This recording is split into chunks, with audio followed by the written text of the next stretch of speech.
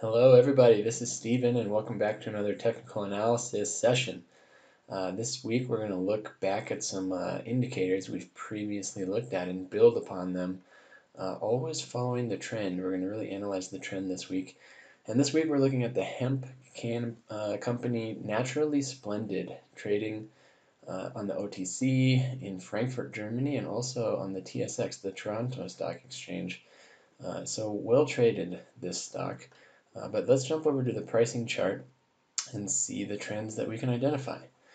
So you'll see we're in kind of an epic downward trend.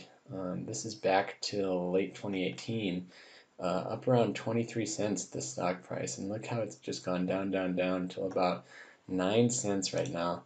Last week we talked about the average directional, the ADX here, and this we know the higher it is, the stronger the trend, the lower, the weaker the trend. And look how low it is. Below 15 is pretty rare actually to see the ADX.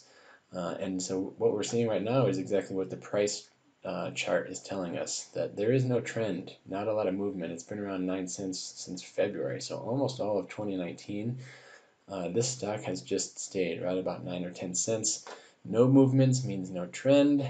The ADX is very low, below 15. Again, up above 40 and definitely up above 50 is a really strong trend in the ADX.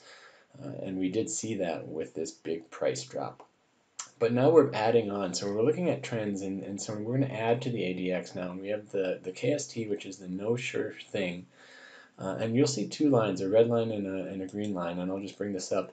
The green line is the no sure thing, and the red line is the signal line. So if we look at this again, the red line crossed right about here when we were in the middle of our big drop and stayed on top until our horizontal period for almost all of 2019.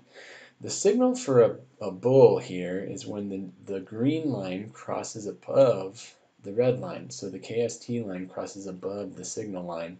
And the signal for a bear is the opposite, which is what we see right here, where the red line crosses above the green line. So this huge price drop, that was our bear signal.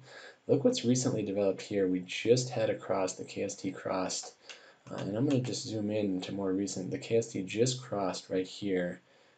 When we were about at 8 cents, price went up to about 9.50. So that's kind of our bull signal. Sorry, I apologize. That's a bull signal. And our ADX is still staying pretty low. We're also going to look at our Coppock curve, which is another trend indicator. And it's a single line, and what you want to watch for here, if you look at the y-axis, is when it crosses 0. That's a bullish signal.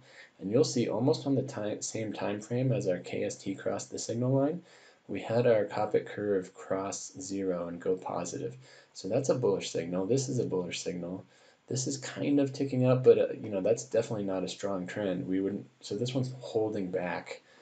So we may be predicting a change in the trend for the Naturally Splendid in the short term, and we really want to watch the ADX to increase. The more it increases, the more this pricing chart is going to increase. So this is kind of how you want to analyze all those trends, predict those movements that the pricing chart isn't really doing yet. And that's exactly what the KST and Coppock curve is showing us this week. So keep learning, keep trading, and always remember trading is fun, and take your profit when you can.